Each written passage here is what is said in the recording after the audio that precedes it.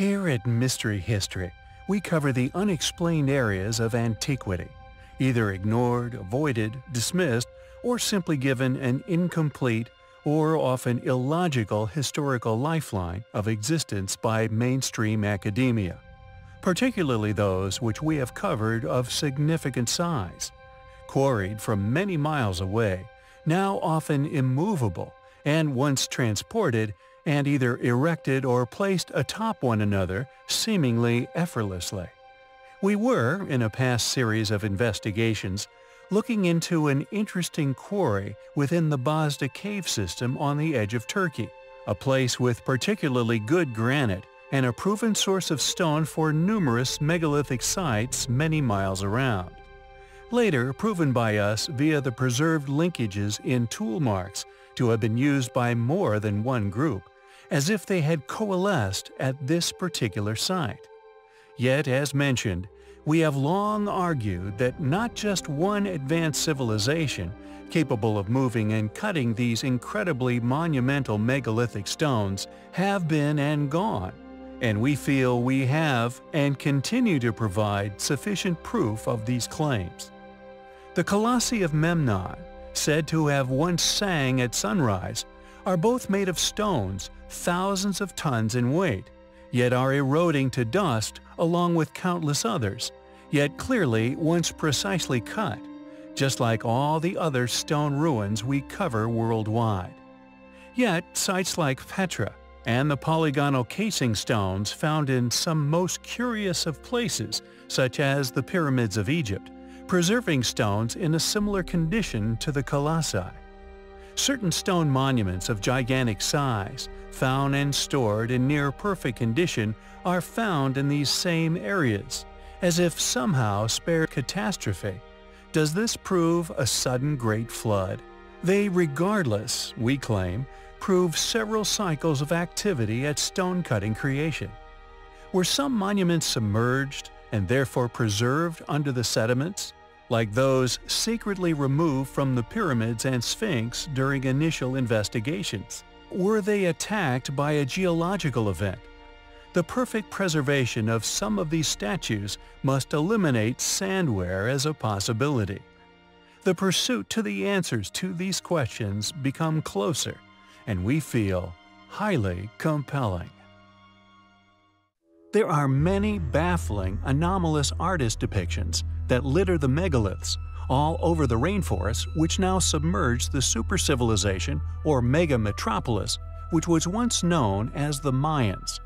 Pakal's tomb and the strange rocket designs we have shared before, location now unknown, the seal seemingly showing a craft of ancient high technology, indeed not to mention his choice to have a vivid green death mask. All mere coincidence? Even the stolen plaque, fortunately photographed before its mysterious theft, depicting a doomsday event. Volcanic eruptions in the background, with drowning natives, which accompanied a mass submersion found and subsequently stolen from Tikal. Mere coincidence? Yet, with all these compelling pieces of evidence, all these artistic accounts, whether through cover-up or lack of discovery and accurate artistically created depiction, of this event of a peaceful trade via ancient alien contact, what the argument needed to become unarguable may have just been discovered deep in the Mayan rainforests. Accurate depictions created in brittle yet precious jade tablets of considerable proportions, artistic interpretations of these events, and the giving of gifts actually once occurring. A statement released by Julia Levy, the Minister of Tourism for the Mexican state of Campeche, Luis Augusto Garcia Rosado, the highest-ranking government official to go on record confirming the discovery of this possible extraterrestrial life, said, quote, "Guatemala, like Mexico, home to the ancient yet advanced Mayan civilization, has also kept certain provocative archaeological discoveries classified, and now believes that it is time to bring forth this information." Rosado spoke of contact, quote, "between the Mayans and extraterrestrials, supported by translations of certain codices which the government has kept secure in underground vaults for some time." In a telephone conversation with the Rap, he also spoke of, quote, landing pads in the jungle that are 3,000 years old." End quote. There are many ancient stories derived from religious texts, which, when taken literally, are simply illogical, easily disproven as that of a symbolic nature rather than literal documentation of true events. However, there are a rare few contested as literal truth, and a handful of these for good reason. The conviction is that these events left such a lasting impression on the creators of these texts and ancient scrolls that they included them within their writings. One of these being that of the so-called legend of the Tower of Babel. Once declared as a symbol of oppression, it is now argued by many as simply being merely another symbolic myth, such as many other stories found within religious writings. However, there are numerous details which cannot escape the microscope of some investigators. And now that a brick has been found, legitimately dated to this time, and commissioned by the same claimed king, the argument for the actual past existence of this incredible structure has gained traction within even the most skeptical academic mind. A brick, stamped with the seal of the ancient Babylonian king Nebuchadnezzar II, biblically stated as the man who commissioned the construction of the tower itself, has been discovered. Dr. Irving Finkel of the British Museum said, quote, "When you look at the early chapters of the Bible, it is clear that some of it is drawn from the Judeans' own records.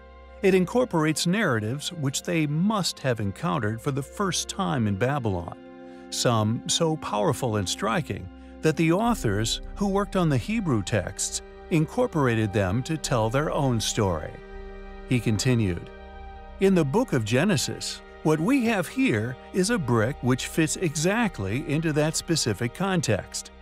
There can be no doubt that the stimulus for the story and the narrative must have taken shape during the Babylonian exile.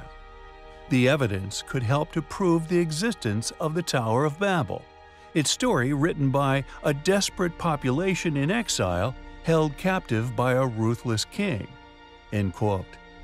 Yet, as always, regardless of the corroborating evidence, it will, like the many other details and aspects of the claimed tower, continue to encounter dismissal by many, with even those who are convinced of its past existence in disagreement over its original location.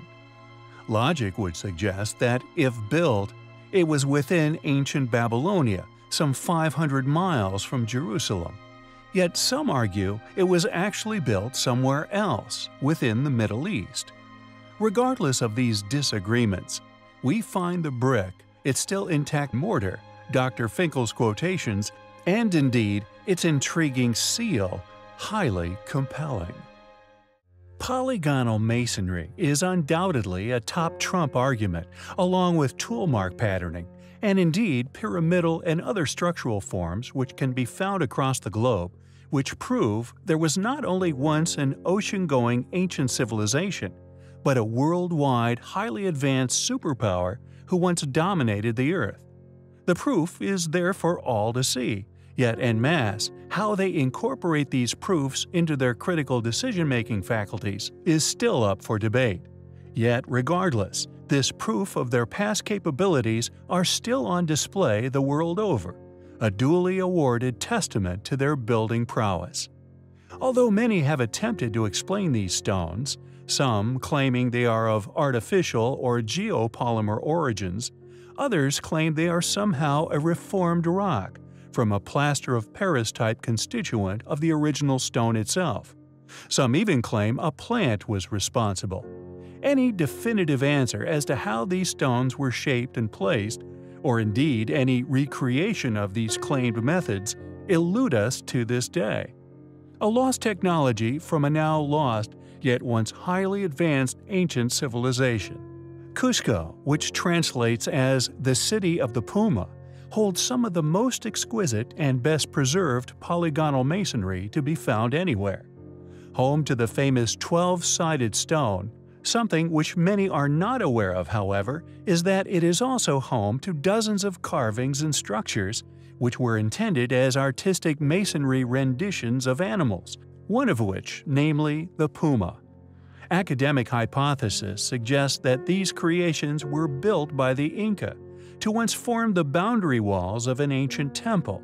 Yet, like the countless other areas we explore here on our channel, any explanation as to how the walls were constructed, or indeed why pumas and other animals were incorporated into this enigmatic stonework, is absent from all and any academically accepted historical description of their origin. We feel that these structures were built for a reason, even stretching as far as Egypt, present as casing stones on the pyramids of Egypt themselves. They wanted future man to witness this stonework, built to last and to remain immovable. It is as if they were trying to tell us something about their existence, and indeed the true history and perhaps future fate of mankind. We find Cusco's puma, and indeed the lost knowledge itself, highly compelling. The legend of an underworld, or the inner earth, have abound historical literature and ancient belief systems, with some more serious believers in this theory who, although with nefarious intention, spent considerable funds in the pursuit of the gateway to this realm.